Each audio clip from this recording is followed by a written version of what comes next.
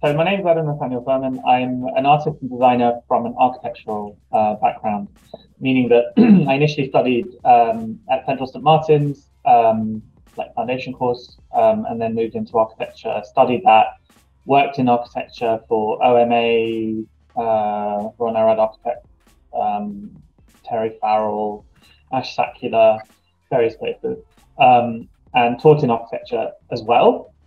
But ran a mile away from part three because it was very much not me. And my practice has sort of been it's one of those sort of multidisciplinary practices, but I don't particularly see it that way. I just do the work that I enjoy, which happens to just be at different scales, different mediums, publishing spoons, and there's a kind of a strong element that runs through all of this where I'm very, very interested in material culture and aesthetics as embodying identity.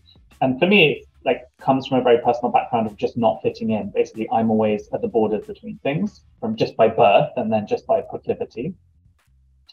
And so identity in relation to how people who don't fit into any identity groups, who are constantly between people of mixed heritage, but then also people who are queer and of different gender identities, which kind of straddle different boundaries, how that is expressed, how they can be expressed in the visual and material culture of architecture and design, which was something that was sort of, left me being deeply ridiculed for many years, but has bizarrely sort of started to be taken a little bit seriously by some people in recent years. And the book has very much been a passion focus for me, because it's in many ways a sort of gifting to the next generation of something that I felt I really lacked and that I could have very much used when I was going through architectural education. My name is Adam Kaasa. I'm a senior tutor at the Royal College of Art, and I work right now in contemporary art practice here. Previously, I was working in the School of Architecture for about 7 years. And so my work kind of straddles between architecture, arts, the humanities. And I've been really interested for a long time in questions of culture in the city, questions of inequalities in the city. And that's come through a few different projects. The largest one that I kind of co-founded back in 2012 was called Theatrum Mundi. And this was a project that really tried to bring together experts from the built environment with experts from theater design, from choreography, from visual arts, to talk about ways of making cities, of making public in the city, and of shifting some of the technocratic ways in which city discourse around smart cities and other elements like that were moving, and to try to bring expertise from the way people made space in performance and made space in visual art and practice. A lot of my own work now works on questions of emotional geography. So I'm writing a book right now on queer loss and trying to think about the ways in which loss as a structure, grief as a structure, is both one that is coupled with queer life, but also productive in a lot of ways. So that's one thing I'm thinking about at the moment. And the other project is around critical dialogue. So really thinking around the history and present of the spatial organization of dialogue, of discourse, and trying to think about the ways in which we produce that in space, but also in digital life. And that's one of the exciting things that's in your book, we can come to in a second, is the multitude of scales, sites, and spaces where queer life, dialogue, emergence, pleasure happens.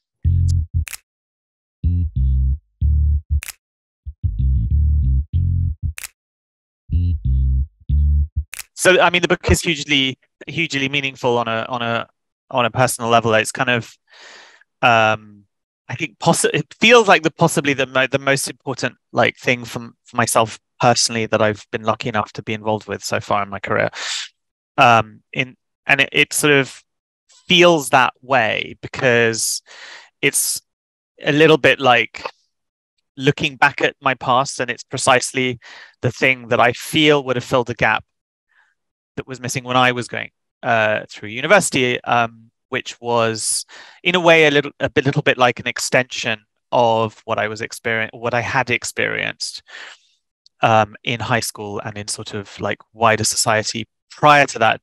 So just I guess a little bit of context. I grew up in a mean, the 80s when I was very young, and then 90s London, which was something that for a sort of young gay or queer kid was very much colored by obviously the AIDS epidemic, but also by Section 28, which was homophobic legislation that was put into the statute book in 1987 by Thatcher's government, a populist move that superficially sounded reasonable to their base, but actually ended up creating a very aggressively unhelpful environment for young gay and queer people. I was effectively saved by, I guess, some really fantastic subcultures in the city.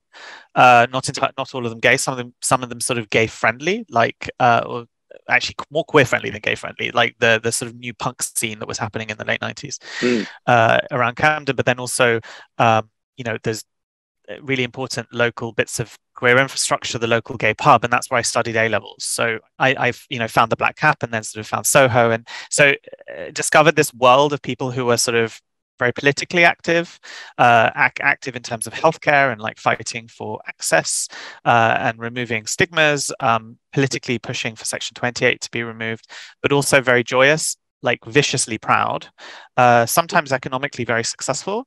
And they were creating a very vibrant scene of nightclubs, restaurants, bars, cafes, just all kinds of things in the scene, which was very aesthetic in the sense that their existence was being constantly embodied through, yes, okay, there was protest art, but there was lots of other stuff going on. And like, I remember being involved in the creation of graphics for like a nightclub, which is like, these things were happening constantly. And then I went to architecture school, and it was sort of like going back to, back to high school, but without the physical abuse, but it was very much being othered constantly. After all of these years of kind of like basically feeling really isolated and like sort of somewhat attacked, but then also knowing perfectly well that there's an incredible history out there, but also contemporary life, which is very recognized in parallel fields like fine arts and literature, that something that was accessible for students that wasn't like, I mean, there was history and theory stuff, there's books about queering space, there's books about sexuality in space and gender, but for a dyslexic design student, which is over 50% of design students, by the way, who are not stupid, but don't know how to translate very dense texts that are, in sort of impenetrable postmodern prose into the design work, giving them something that was a canon that's easily accessible, that gives them a broad range of the types of themes, strategies, methodologies, approaches, aesthetics, like everything,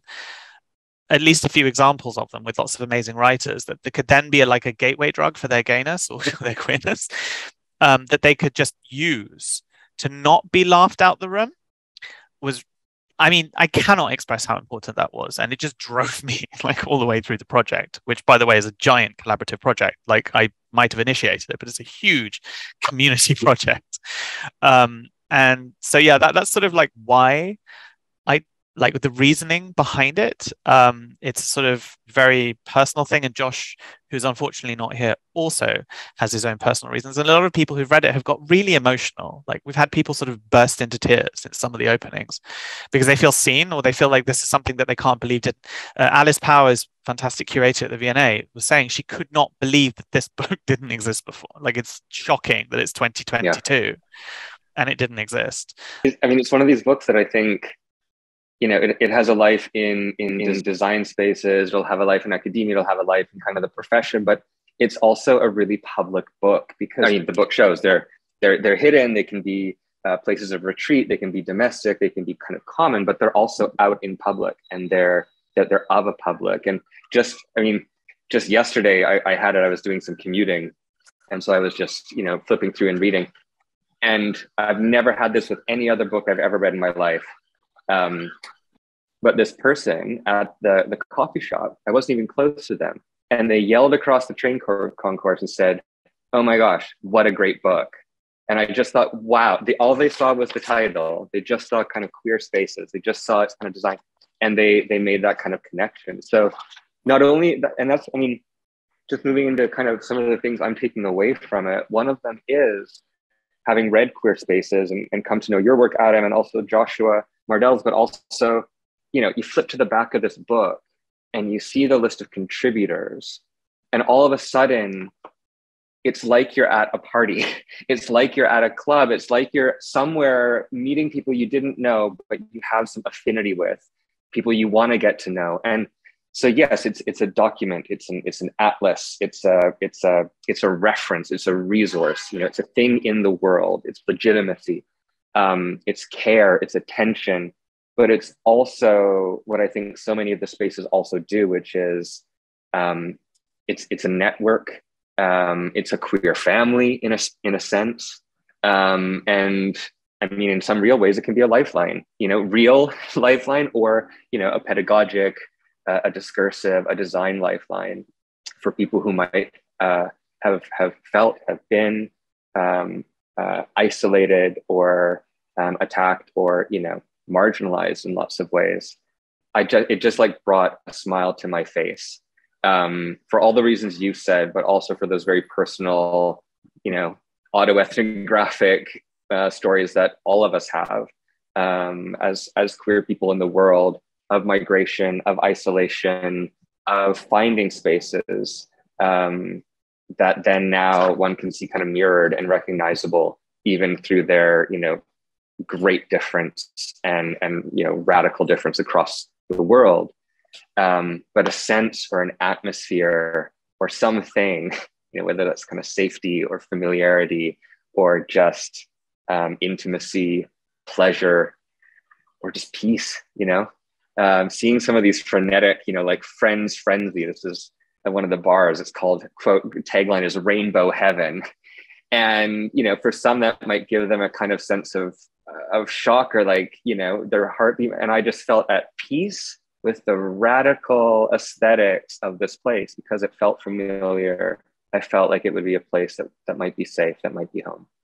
You know, you offer us this book, which is something you can just open anywhere. You can read it front to back. It's got, you know, the domestic, the common, the public. It has a kind of structure.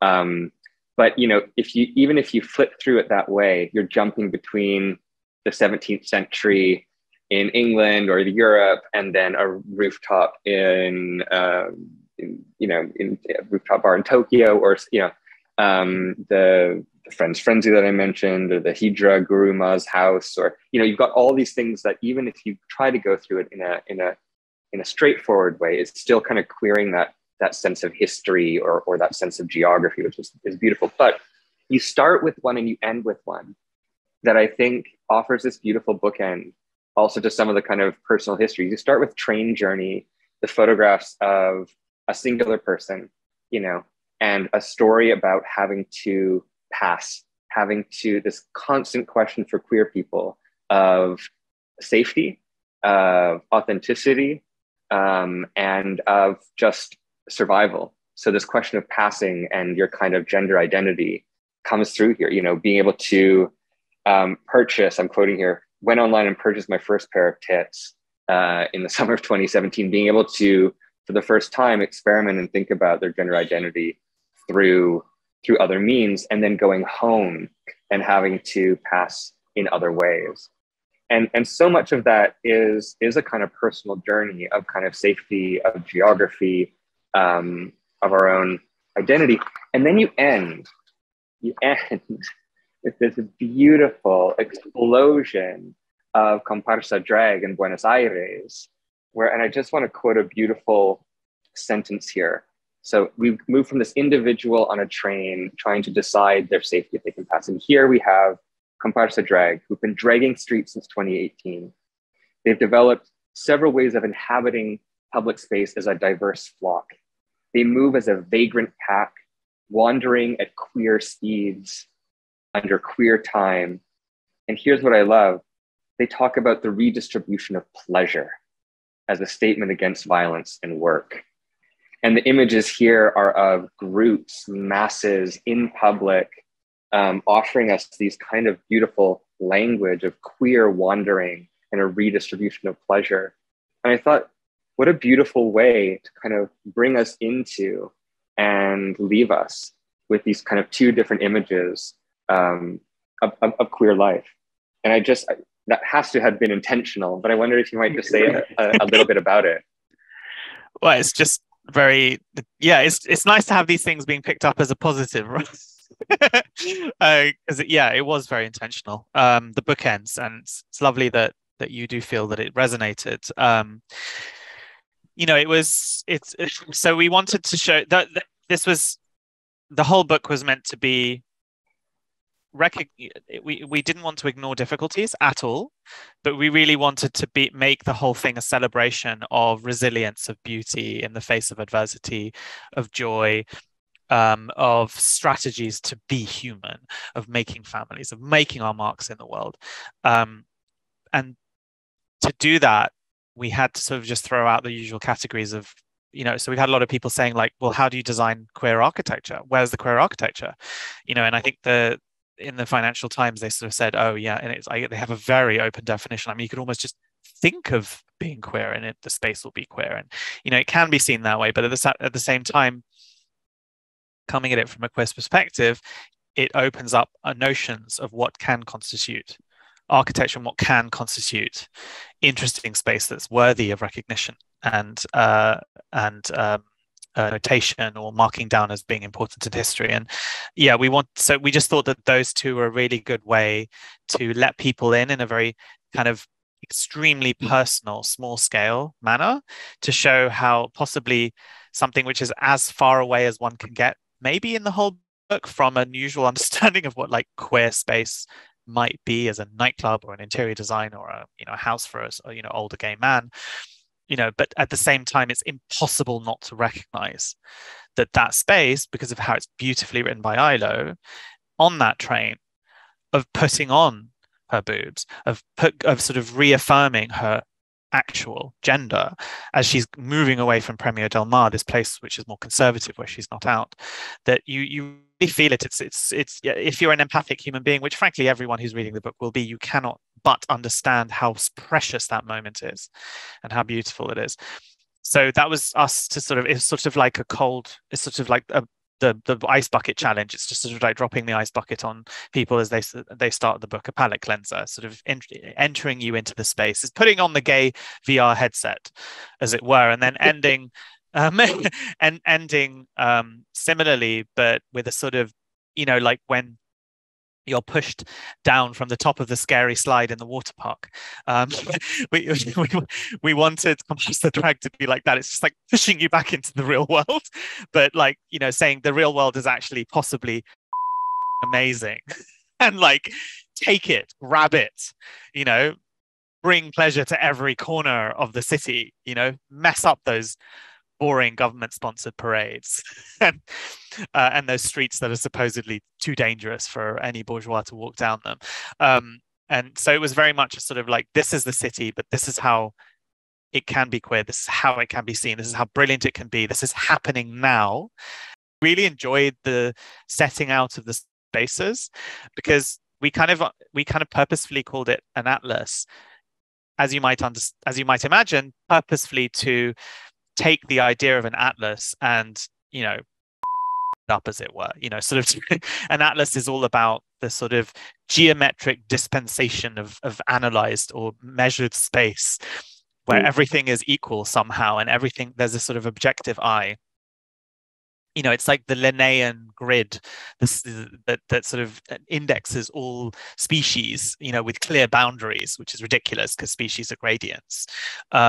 And we took that idea of an atlas, which is a very colonial kind of notion of mapping the world, and we wanted to take it and turn it into something that was actually all about creating relationships. So it's quite, as a queer person, like I found it very isolating in architecture, because it's very difficult to find other people who are sort of very open and active about being queer in their work. But just generally for us, it's quite hard because we don't have an ethnic group, we don't have a community, we're not born into a society or a social group that has its own history. So there's marginalization, but then you can have your own culture and you can have your own history. You work as a group, but then, that every generation is very often, unfortunately, like starting again. And in architecture, sort of this idea of creating a lineage and a family. So one doesn't have to totally start from scratch.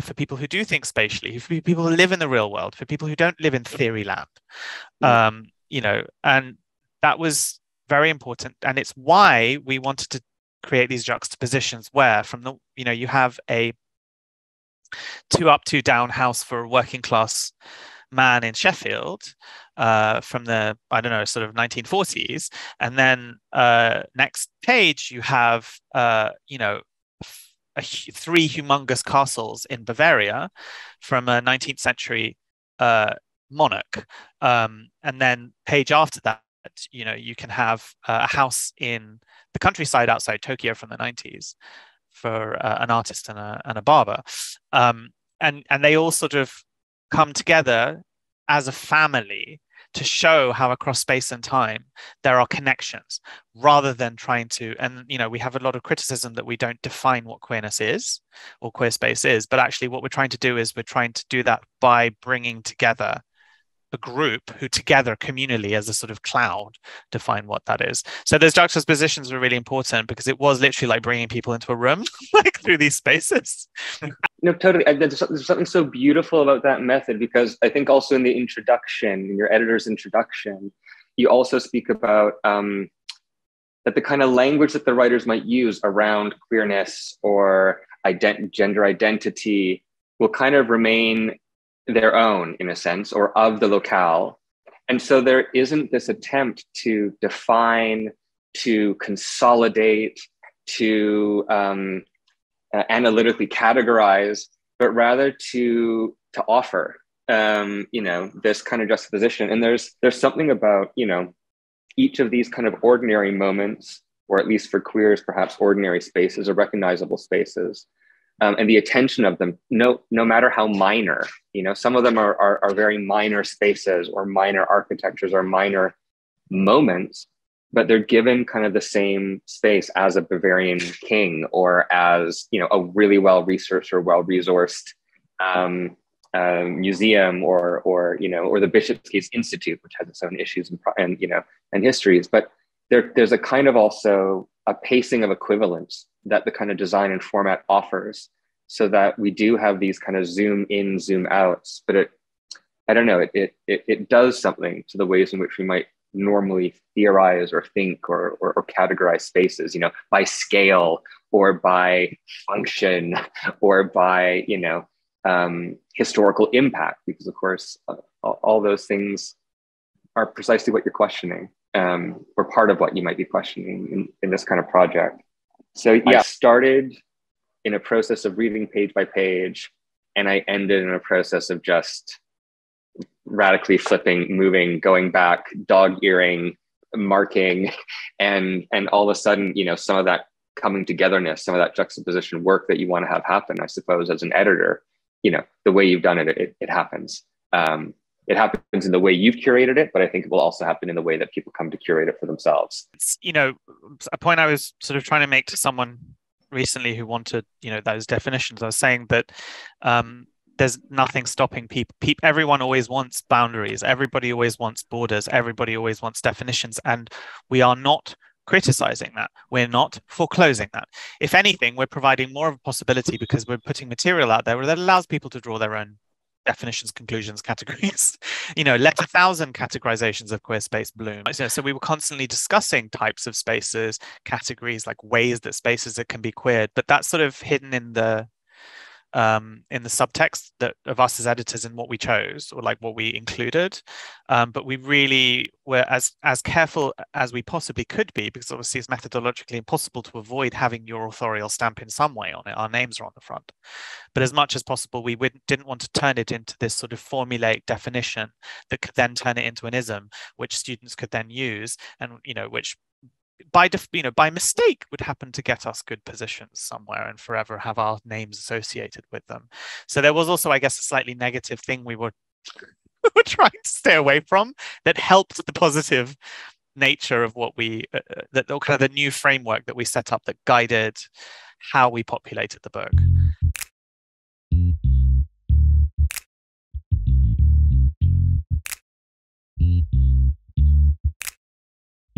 It requires an ecosystem, but that ecosystem is also generated.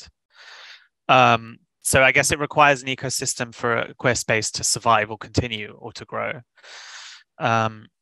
And very often these happen, or almost always, these have happened in the interstices and the gaps between, all of the spaces that a paternalistic society have created for communal celebration or communal enjoyment, or even privacy. So, and especially for working class queers. So for wealthy queers, there was the opportunity to create private domains and worlds which are somewhat out of the view of the public. The cottage ornée, the kind of Mediterranean villa, and the collections within, or just the domestic interior, are the most notable examples. And later on with certain nightclubs, but for people without that kind of wealth, they would manage to inhabit the gaps between, so whether it was public spaces which are right in the middle of the city, but at different times of the day or at night, they would occupy them, or buildings that were normally used like cinemas,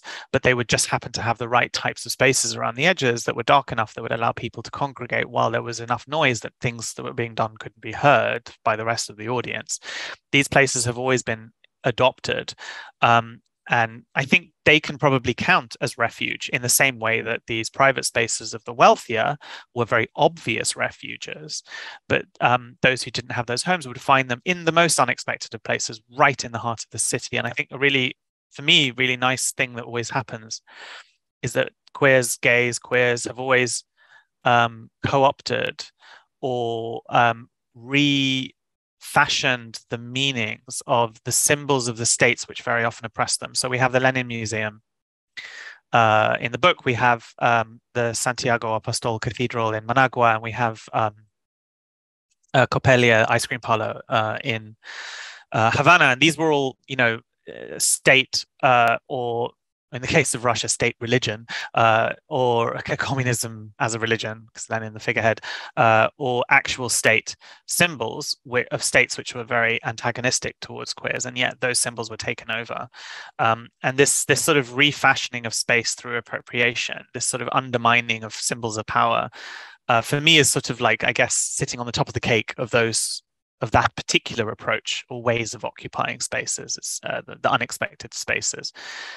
So I love that inversion of symbolism that happens very, very often.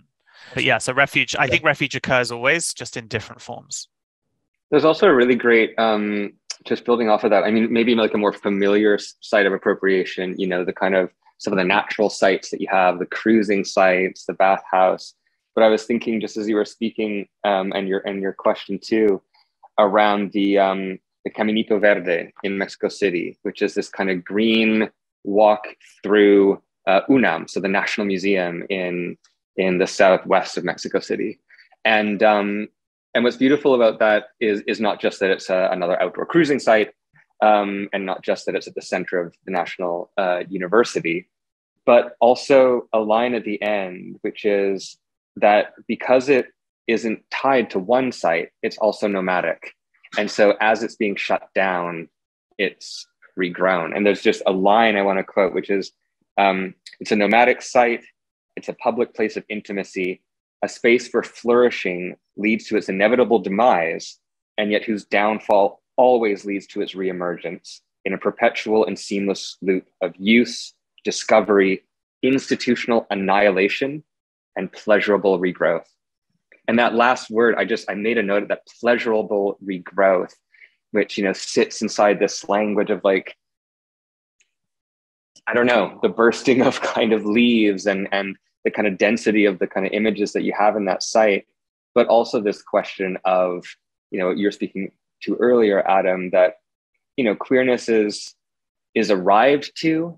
One might be born through and of it or in it. There's different ways one can talk about coming into it, but also that it's arrived at. And so there is this strange, that pleasurable regrowth, just also of queerness as a site and a space of experience. So that was so well captured in that example. And also a way in which I think responding to that question of, appropriation, of the continual kind of, fighting to be seen, but also to hide, this question of, exposure and refuge, which sits, as the paradox and crux of queer life. But that notion of just there's hope in that notion of kind of annihilation and not just regrowth, but pleasurable regrowth. That's a beautiful phrase, and something that that case offers, but it's all throughout there, you know. And so I just thought there's this kind of, even within the queer community, this question of kind of annihilation and this requirement of pleasurable regrowth, which some of these, you know, Black, lesbian, and gay centers, the youth center, some of these more, let's say, functional or community-oriented sites that are, I think, often less exciting to be put into an anthology than a radically aesthetic something or some incredible historical example that we haven't heard of. But these more kind of ordinary, mundane struggles that are also in here, and trying to think about those as sites also of pleasurable regrowth just sat with me, and the way in which they're kind of populated throughout here. Yeah, I mean, and that's also something that we, in terms of the selection and the organization, we really did want to sort of, it's not only about, I guess, bringing the coalition together within a book architecturally, like the Rainbow Coalition, but also bringing together things that are very often fragmented and seen as incommensurate. So, you know, a super commercial butch gay bar in Tokyo, which is like, you know, lots of alpha gays, next to, like, you know, radical community group in Huanuca in Nicaragua that's all about survival and life.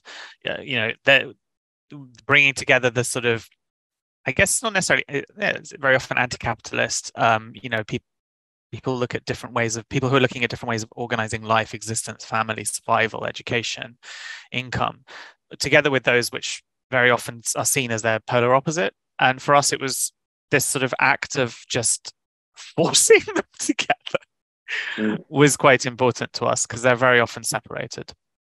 But there, you know, these are unbelievably dark times, and they're getting darker. And there was like a 15-year period where things looked like they were getting much better, but they're going backwards now. And I do feel like we need, as a broader coalition, to really stand together on everything. And so just in a tiny little way that influenced the decision to include these sort of almost antagonistic types of spaces. I mean, just building off that, you know, I was even thinking of I know I mentioned it earlier, the Hijra Guru Ma's house, or these kind of spaces where there's also kind of intergenerational but quasi-domestic relations of education, support, skill sharing. But I think what's really important is that the book, outside of, I think, the one queer space course from Ed Soja, which is kind of featured, it really doesn't feature the work of institutionalized educational sites and spaces. And in fact, tries to shift and highlight those spaces that operate despite of, or in spite of, some of those other sites and spaces that we might most normatively or normally think education resides. And, you know, for the reason that Adam mentioned, but I'm sure many of us in the queer community and those coming through these spaces, even today, continually see a kind of a confrontation, either with identity of themselves, in terms of personal safety or relationality, but also in terms of the topics we're allowed to talk about, even teach sometimes. And so, and that comes through not only in how one feels in a space, but how funding happens in universities, how research is funded, how publications happen. You know, it's a relatively conservative site still, despite, you know, all the contributors here, the spaces that Adam and Joshua are carving out, and colleagues as well, and the incredible conversations that students are having on their own in students' unions, in debates and societies, and their own work pushing through. So it's almost like it's still today, you know, it's reminiscent of maybe Adam's story, this kind of perseverance in spite of. But what's so beautiful about the examples, the Mocha Celis and others, is that there are these alternative pedagogies, alternative hierarchies, alternative ways of organizing the way that education happens. And I think that's some learning that institutions need to reflect on and shift and change. I think something that I probably need to mention is that there was a very delicate balancing act to be had with the book. And I think in general, there's a very delicate balancing act to be had when discussing spaces outside of New York and London, mostly like major cities, even in other parts of our country, because we're in a very unusual and historically rare moment of visibility, and to a degree acceptance, legally as well as socially, in certain countries. And in some of those, like in America, it looks like it's moving backwards again. But actually in the majority of the world, it's not exactly the same at all. There's a lot of varying situations. And in a lot of places, the point of refuge and protection and privacy is incredibly loaded, to the point where it can be a matter of life and death in some places, or in other places it can be a matter of being able to exist in society or not being able to exist in society anymore. And we found that, we couldn't publish a lot of things. There's very significant entries that we absolutely wanted to have, that on the one hand, we couldn't have because we want mostly, as much as possible, to work with people who are from the places that they were writing about. And that made it not necessarily safe for them to be published by a book by the RIBA that's going to be internationally available. But then also, if it's a contemporary space, it's not safe for them. So even with some of the ones that we have in the book, there was, up until literally the very last moment, I felt sick in the stomach, as did other people in the project, worrying about, were we making them unsafe? And, while Hotel Gondolin is very well known in Buenos Aires, I think it just highlights the fact that on the second day of Pride Month, Aunt Zoe's room was firebombed. They threw a Molotov cocktail from the street and destroyed Aunt Zoe's room. There was an amazing campaign. Within days, they raised, I think, like 200,000 pesos, and it's now been restored. But it just shows you how even in these places, which are the most uplifting in the book, it's all very tenuous. So, on the one hand, it's like really fantastic, and we push so hard. It's very meaningful that it was with Ariba and that there's these spaces in it. But then also on the other hand, I guess that, people like Betsky saying perhaps this is all just unnecessary now because we're all just, safe, and queer spaces are not necessary anymore, is a very, very sort of narrow understanding of queer life around the world, and also of our situation in our societies not being a teleological march towards everyone being accepted, but actually a constant fight to preserve progress made and to move further on. But there were certain things I really wanted to have on the Indian subcontinent, but we had difficulty getting people who would be willing to write about it publicly. Something that we didn't get to include because we felt it was a very Western phenomenon, but is very interesting, is retirement communities, which is something that has become more prominent in Holland, in the United States, and the UK, because it's part of the fact that we don't have a ethnic group, part of the fact that a lot of the time we don't have families, like grouping together and pooling financial resources to create a place to retire is something that is now sort of becoming quite prominent. We didn't include that though, because we did feel like it was sort of focused in sort of one region of the world. But otherwise, I think possibly the most interesting thing is that multi-generational spaces tended to be those which were about creating a family, a sort of a place for people who had been rendered homeless and had to go elsewhere, that they create for themselves. So these community centers, places like Hotel Gondolin, they tended to include people of all age groups, with not a hierarchy of sort of power, but like a hierarchy of support, with the oldest taking care of the youngest who just recently arrived, and then those moving up. So sort of alternative family structures tended to include all age groups. Otherwise, there is quite a preponderance of youngsters in a lot of the nightclubs. I think the reason for that also is that as people experience, or in some cultures, people experience queer spaces, when they're younger, they find their people, they find their partner, and then they manage to become economically successful or secure to a degree, and then they move into a more sort of normal bourgeois life. Whereas other people, like in, specifically Hotel Gondolin, are not able to do that because they are still, as trans people, excluded from society, and they are not able to participate economically to a point where they can live on their own.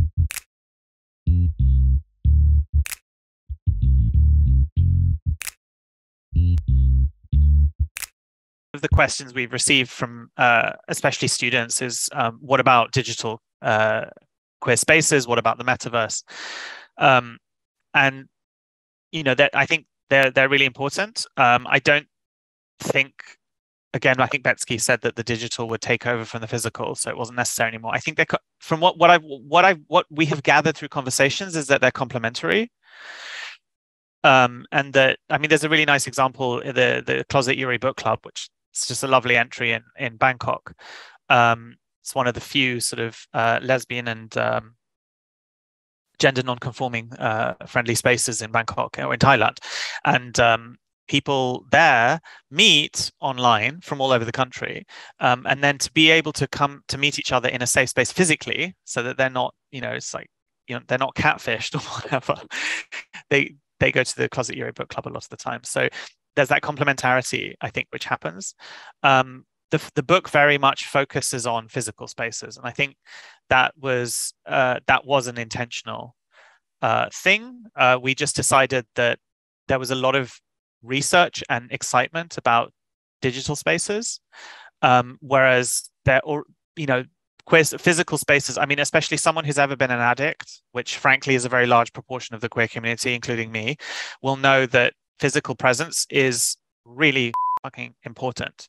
And anybody who's not had a family or lost everything and doesn't have a community knows that physical presence is vital, and that you will always gravitate to find it. And that's why these spaces are constantly being reborn. And yes, we're losing the old cis, male, gay oriented gay spaces of London and New York, but there are new spaces replacing them, which are not necessarily the same at all, or they're not nightclubs, or they're not sort of drinking places. Maybe they're community centers, maybe they're bookshops, they're cafes. I mean, there's a fantastic radical Yiddish radical queer cafe just around the corner from Category as Books in Glasgow. These are new spaces that are catering for people who need each other to feel safe and to survive and to recognize each other as being worthy of existence. So we felt that the book was hard enough. It was hard enough to edit down what we included with physical spaces. So we stuck to those rather than, I guess, watering it down. But it wasn't a comment on negative comment at all on these digital spaces, but there could be another book by someone else about those. I mean, I think I just echo what Adam said so beautifully, is that these things are complementary in a way. They have been as long as the digital has been around, which is a lot longer than the last 5 or 10 years of social media. And they grow and shift and shape. And I think that's part of the dynamism of that kind of virtual, non-virtual relation. I mean, 2 things I'm left with from this book are, and they're both hopeful, which is a wonderful testament to your editing, Adam, and Josh's editing, and all the contributors. And the way in which this conversation has been framed, actually, also from Stir, is that the first reminds me of a quote from a set of colleagues who are writing around kind of queer eco-poetics. And they're writing around, in a lot of questions around climate change and ecology, there's a kind of retraction of desire. There's a kind of a question that we need to do less. We need to consume less. We need to kind of retreat, retract, etc. And often that can shift into the language of desire. So there can be a kind of monasticism or a kind of retrenchment from pleasure as well. And there's this beautiful quote from their piece in 2018. And it just goes like this. It says, rather than renouncing desire by learning to desire less, we can then learn new ways of imagining and enacting desire. And one of the things a book like this offers us is not only places and spaces, but also a whole atlas, a whole couple hundred pages through history, through time, of the way in which people have been and always continue to imagine and enact desire otherwise. And it reminds us that queer history isn't just now and here. It's all history. It's been everywhere, and queer places aren't just here or there. They're everywhere also, and that's something that I'm left with, having read this beautiful collection. So, just a huge thank you to you, Adam, and to Joshua, and to all your contributors and everyone who supported you, because I think the life of this book will have and what it will offer to all of our communities is fundamental.